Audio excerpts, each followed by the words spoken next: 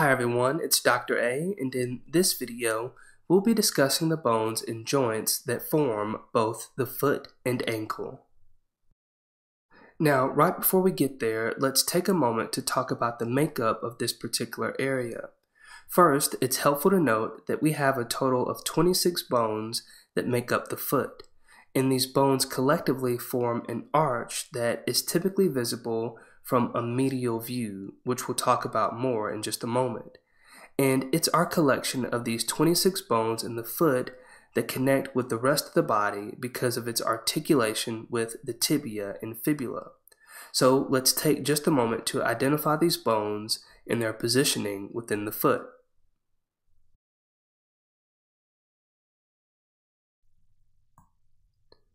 Now, as we start examining the foot, let's do so from a superior perspective.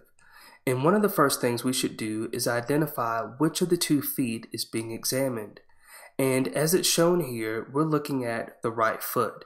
And we know this is the right foot considering the orientation of the great toe, which is along the midline of the body. So now that we've got our orientation situated, let's start labeling what we refer to as the rear foot, and work our way anteriorly to identify the components of the midfoot and forefoot. In the rear foot, we have the calcaneus, or what we commonly refer to as the heel, and next we have the talus, and what we also refer to as the trochlear part of the talus. And we should make a note regarding the trochlear part of the talus.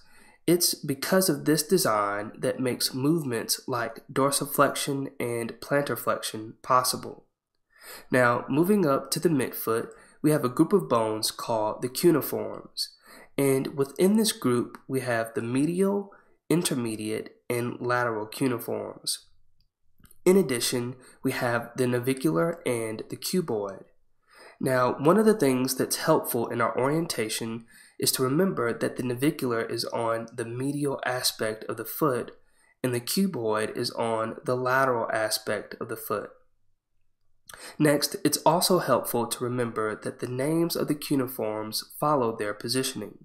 For example, we start with the medial cuneiform, which is on the medial aspect of the foot, followed by the intermediate cuneiform because it's in the middle, and then our lateral cuneiform because it's on the lateral aspect of the foot.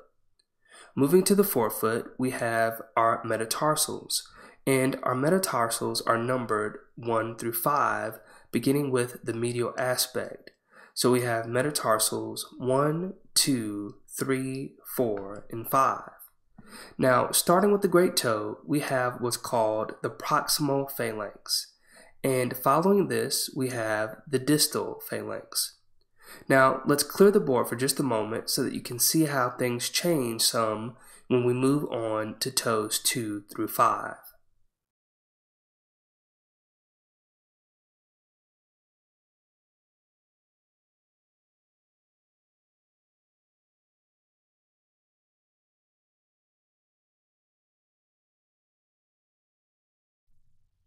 Because here we have proximal, middle, and distal phalanxes. Now let's look at the undersurface of the foot. It's here that we'll of course find the same structures we identified earlier, and in doing so it gives us a fuller picture of the size and nuances of those same bones, even allowing us to see some unique features that we wouldn't be able to see from an anterior view.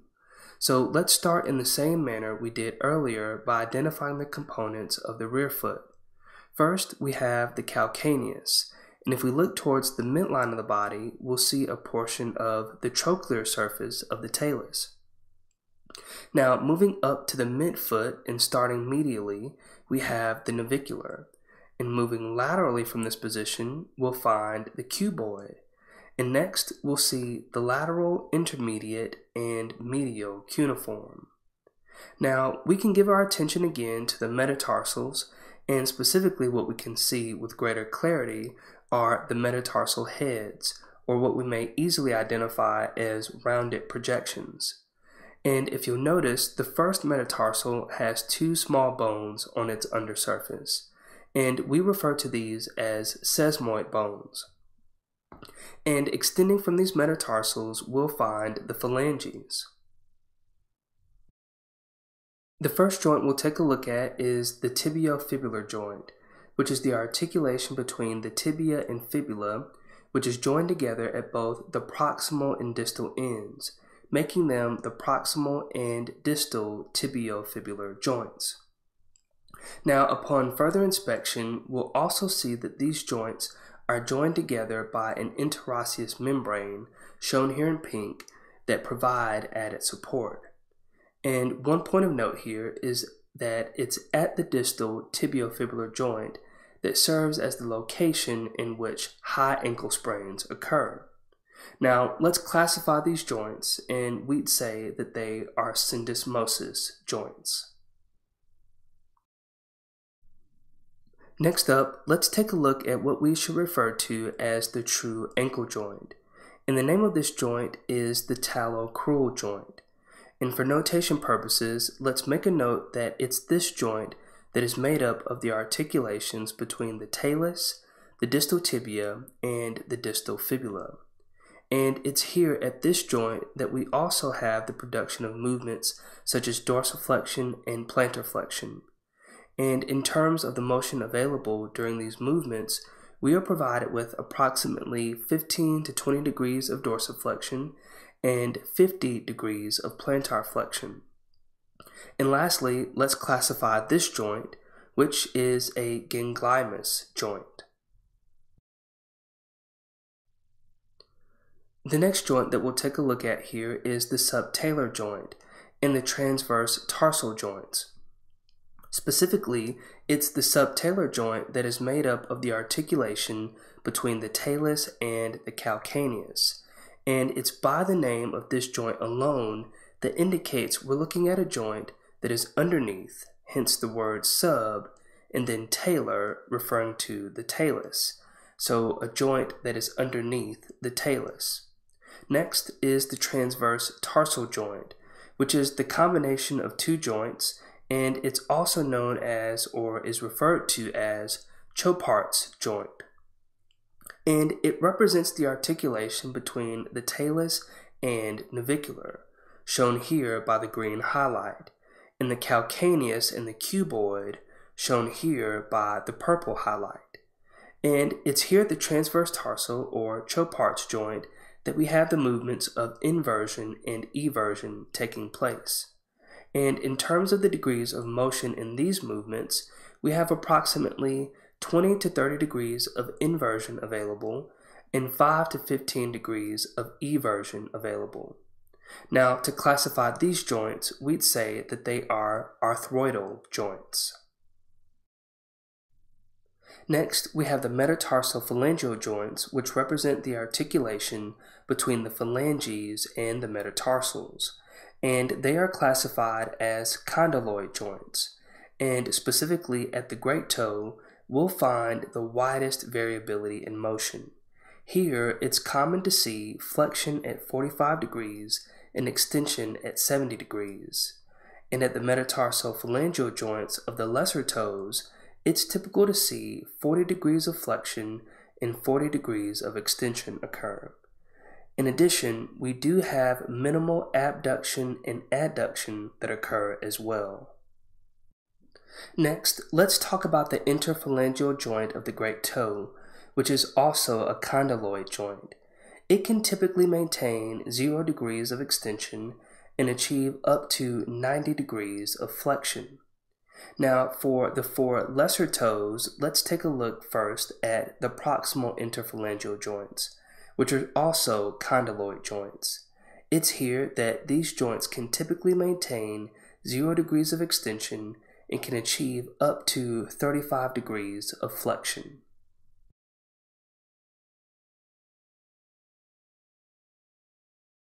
Now, moving to the distal interphalangeal joint, which is also a condyloid type of joint, it is typical to achieve 30 degrees of extension and 60 degrees of flexion. However, we want to highlight the fact that in this joint and many others, there is a great deal of variability in the amount of motion one can achieve. One of the next things we'll want to shift our attention to is the ligamentous structures that support our bones. And while there are a number of ligaments in the foot and ankle, we'll give our attention to a few. Let's start by looking at ligaments on the lateral aspect of the foot and ankle. It's these ligaments in particular that are likely to be injured if an individual sustained an inversion ankle sprain. The first of these ligaments is the anterior talofibular ligament, followed by the calcaneofibular ligament, and the posterior talofibular ligament. Now, to help us remember the name of these ligaments, we simply need to know or recall the bony structures of the foot and ankle, because these ligaments simply inform us of the direction and the name of the bones it connects to. Next up, let's take a look at the medial view of the ankle. It's here where we'll place our attention on the deltoid ligaments, and it's this collection of ligaments that are likely to become injured if an individual sustains an eversion ankle sprain, which in general are far less common than inversion ankle sprains. Now, one of the things we should note here is that although we may typically think about the term deltoid being associated with the number 3, we have 4 ligaments in this case. These ligaments include the anterior tibiotalar ligament, the tibionavicular ligament, the tibiocalcaneal ligament, and the posterior tibiotalar ligament. And just as was mentioned earlier, the names of these ligaments indicate their location and the bony structures they attach to.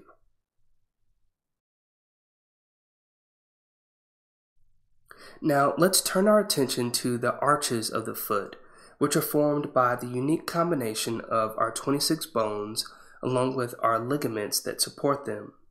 In total, we have 3 arches, and of these 3, 2 are referred to as longitudinal arches. The first arch we'll take a look at is the medial longitudinal arch, which is on the medial aspect of the foot, and it extends from the calcaneus to the talus to the navicular, the 3 cuneiforms, and the end of the 3 metatarsals.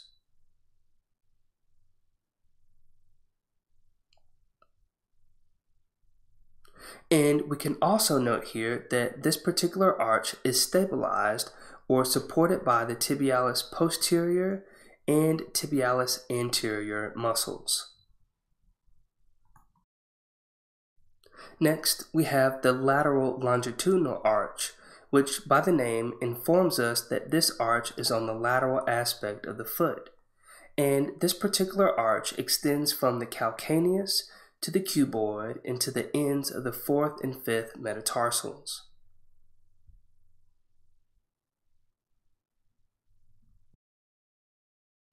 And lastly, we have the transverse arch, and it's this arch that extends from the 1st metatarsal to the 5th metatarsal. And this arch is further supported by the complex network of muscles within the foot, which you'll oftentimes hear referred to as the intrinsic musculature of the foot. An additional structure that we should give our attention to is the plantar fascia. And with this term, let's first make note of the fact that the term plantar refers to the undersurface of the foot, and on the undersurface of the foot we have a fascia. And a fascia is a sheet or band of fibrous connective tissue. And it's this plantar fascia that extends from the calcaneus to the proximal phalanxes of the toes, and its function is in stabilizing the medial longitudinal arch and propelling the body forward in the latter part of the stance phase. So collectively, here are the movements of the foot and ankle. Specific to the talocrural joint, we have the movements of plantar flexion and dorsiflexion, which occur in the sagittal plane. And for the subtalar joint, we have both inversion and eversion, which are rotational movements, and they occur in the transverse plane.